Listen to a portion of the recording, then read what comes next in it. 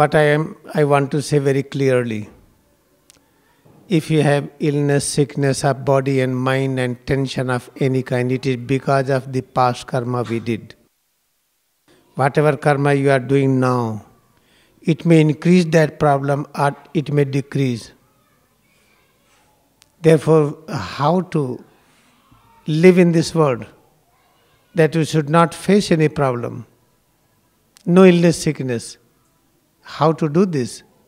Then this is a very, very important point to remember. If you are practicing Kriyayoga sincerely, with the greatest devotion, with all devotion, with all joy, in congregation and in seclusion also in your room, as well as during activities, all kind of activities when we are eating, we are smelling, we are using our eyes to see, using our ear to listen, using our arms to work, using our legs to walk, whatever we are feeling it, whatever we are working it, during that you must practice Kriyayoga meditation. Then you will realize all bad karma effect will be neutralized. But it will remain neutralized till you practice sincerely. Then after that, you keep on practicing it until you realize, head to toes what you feel is presence of complete unit of knowledge. Do not try to read the books, you cannot remember it.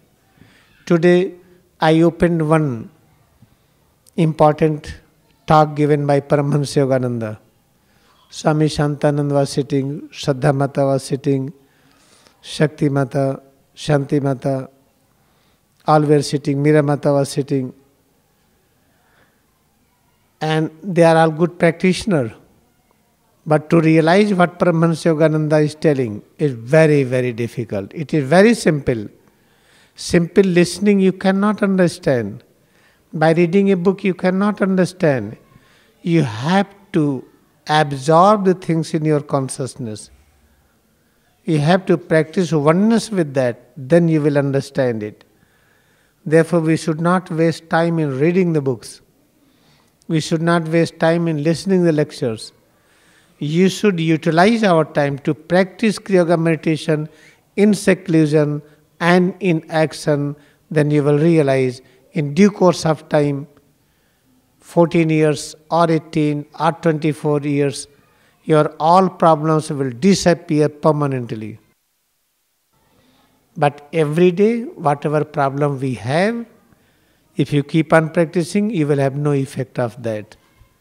When you will leave practice, effect will appear again. Therefore, never leave practice any day. Keep on practicing every day with new zeal, with the new joy, with the new happiness. If time of practice has come, have so much deep joy. Oh, this is the best time in my life. But this is not sufficient. Learn to practice while working. Then whatever bad karma we did, it will have no effect today. My sincere request, try to listen it, understand it and practice it. How to learn Kriyayoga? Paramahansa Yogananda worked very hard with all devotion to spread it. He opened self-realization fellowship in USA, Yogda Satsang Society in India.